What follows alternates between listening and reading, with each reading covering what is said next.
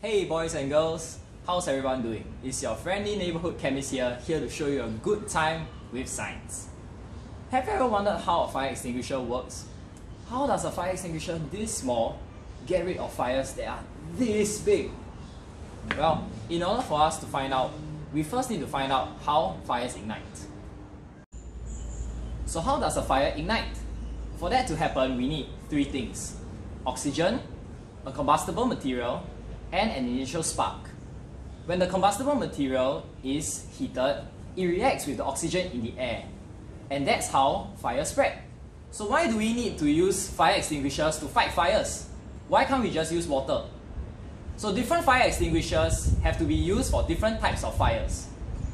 Fire extinguishers that contain water are used for materials such as fabric, paper, and wood. The water has a cooling effect, and that will help the fire spread slowly, and eventually the fire will be extinguished. To fight electrical fires, we can use carbon dioxide fire extinguishers.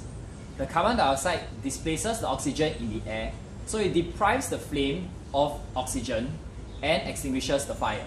And this is what we are going to try to do today. Right now, we are going to make our own fire extinguisher using some household items, baking soda and vinegar. And we are going to use this fire extinguisher to extinguish a small fire. First, fill another bottle with some vinegar as I prepared here. Next, we'll add baking soda to our vinegar.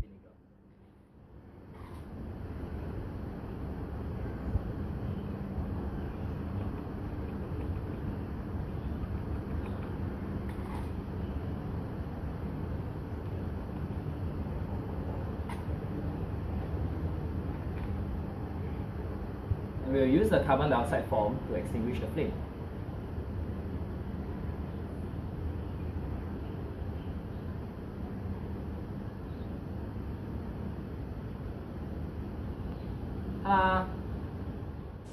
When baking soda and vinegar react, they create bubbles of carbon dioxide, like we can see here.